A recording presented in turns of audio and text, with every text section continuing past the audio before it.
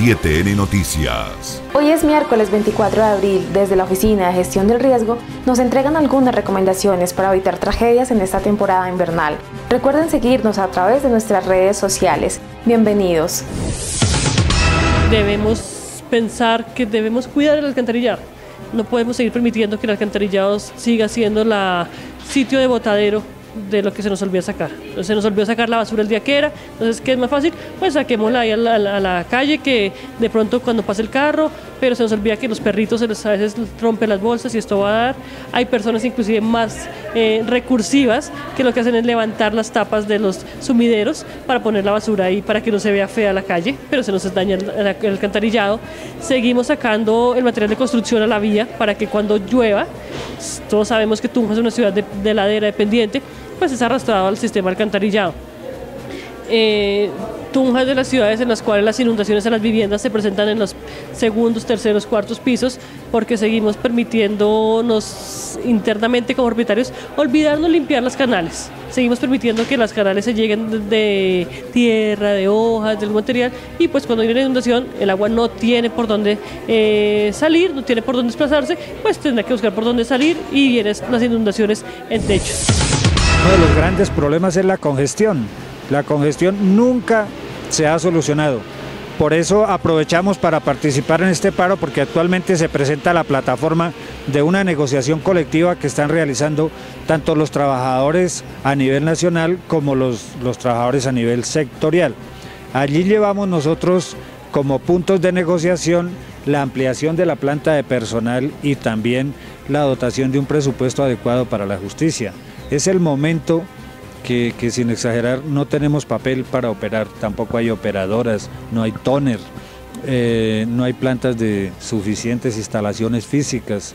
Los medios técnicos y adecuación para el trabajo son supremamente reducidos y exiguos, pero los gobiernos no miran hacia nosotros. Estamos también protestando contra la ley de financiación, que de una vez llegó y le quitó de tajo el aumento salarial de los empleados de la Rama Judicial.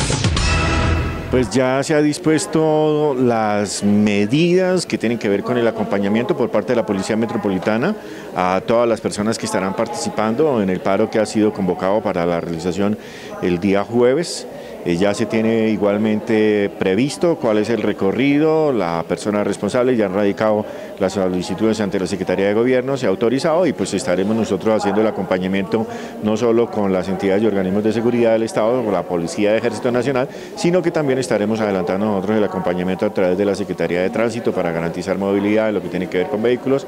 Igualmente se estará alertando todo lo que tiene que ver con el tema de salud y lo mismo que con el tema de el acompañamiento que se debe hacer por parte de la Personería Municipal de Tunja, lo mismo que la Defensoría del Pueblo a las personas que están ejerciendo su derecho a la protesta.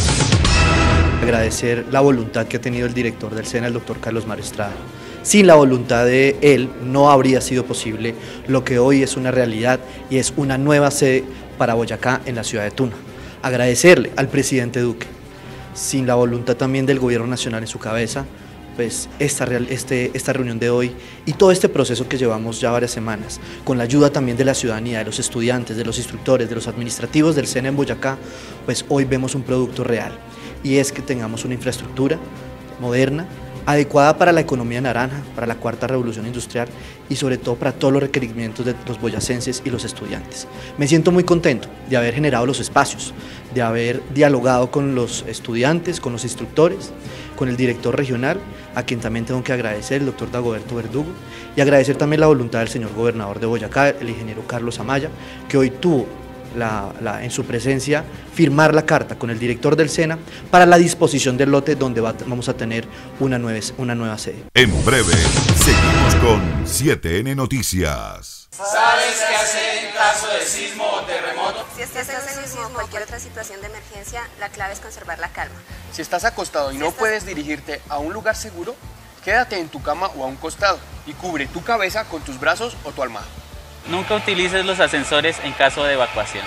Si estás en tu casa y si es posible, abre la puerta principal y las puertas de las habitaciones para no quedar encerrado. Si te encuentras en una construcción informal, trata de salir de inmediato. Durante la salida, vigila tu entorno para identificar peligros durante la evacuación. Una vez se presenta un sismo, lo primero, busca protección. Si estás en una construcción sismorresistente, ubícate cerca de columnas, bajo un escritorio o en zonas demarcadas como seguras, siempre lejos de vidrios o elementos que puedan caer. Si estás en una silla de ruedas, ubícate al lado de la columna o lugar seguro. Frena la silla y protege tu cabeza con los brazos. Si estás en la calle, observa tu entorno. Busca un lugar seguro. Procura estar lejos de postes, cables y fachadas. Dirígete al centro de la calle, pero ten cuidado con los vehículos. Es posible que no hayan sentido el sismo.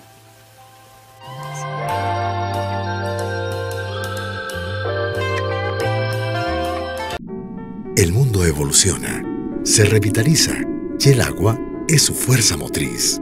Nuestra agua ahora se renueva. La esperanza Tunja ahora la ve. La felicidad Tunja ahora la ve. La evolución Tunja ahora la ve. La sostenibilidad Tunja ahora la ve. Veolia ahora es nuestra agua. Veolia, renovando el mundo. Cotransbol, Líneas Concord sigue creciendo. Te damos 1000 razones para viajar con autobuses 2019. Motores y chasis con marcas internacionales. Mejor acceso con plataforma para discapacitados. Comodidad en su silletería y cojinerías de lujo. Personal siempre dispuesto para apoyar al usuario. Nuevas agencias y mayor cubrimiento en sus rutas autorizadas. Compra tu tiquete en www.cotransbol.com. Cotransbol, Líneas Concord. 1000 razones para viajar. Atención a todos. Disfruta del 12 al 30 de abril el primer Expo Mueble Unicentro Tunja. Los mejores productos para el hogar y Semana Santa en familia. Celebraciones eucarísticas y música sacra. Además, música en vivo todos los jueves, 7 de la noche. Los acústicos Unicentro Tunja. Unicentro Tunja. Cambia tu vida. Continuamos con 7N Noticias. Contentos con estos nuevos recursos que le llegan a este proyecto que tiene 3 fases. Esta es la segunda fase que tiene que ver con la intervención de toda la carrera 10ª desde la plazoleta de las Nieves hasta el Bosque de la República, la calle 19 entre carreras 8ª y 9ª y 12 y 14.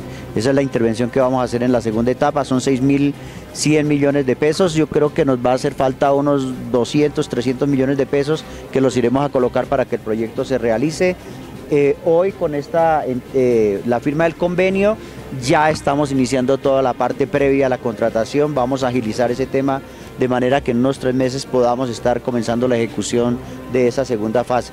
Y pues recordarle a todos los tunjanos que tenemos tercera fase aprobada por Ministerio de Cultura por un valor de 13.000 millones de pesos. Ojalá, gobernador, pudiéramos hacer un lobby al gobierno nacional si nos lo dejaran como obra bicentenaria también. Serían 13.000 millones de pesos para completar toda la intervención en el proceso de recuperación y revitalización del centro histórico. Luego de las solicitudes de varios ciudadanos con discapacidad que se han visto afectados por las medidas que el Pico y Placa ha generado en la ciudad, y luego de que han hecho los trámites para solicitar los permisos especiales, ha sido muy complicado porque pues, las medidas que ha tomado la administración municipal no permiten la libre movilidad de estas personas.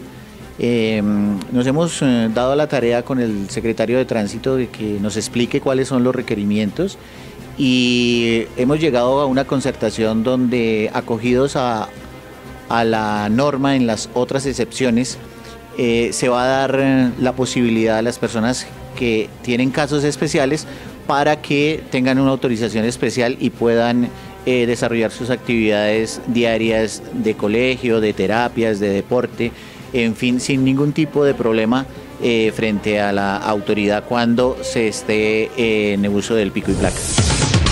Estamos en el municipio de Aquitania haciendo entrega de la motocicleta que fue recuperada gracias a la labor de la policía de la exigen del Departamento de Policía de Boyacá, la cual se le entrega las llaves al señor alcalde del municipio de Aquitania. Muy contento y pues dando agradecimiento a la Policía Nacional por las labores realizadas en la recuperación de esta motocicleta que fue hurtada meses atrás en el municipio de Aquitania. Diego Pérez, soy residente de la ciudad de Sogamoso. Pues lo que ocurrió es, yo vine a las fiestas de acá de Aquitania el día 19 de enero. Me quedó de un familiar al día siguiente que me desperté, obviamente ya la motocicleta no estaba, fue hurtada, y pues a las investigaciones de la policía de la exigen, pues se recaudó un video en donde se lograron identificar, y pues no, darle las gracias a todos los de la policía de la exigen de Sogamoso.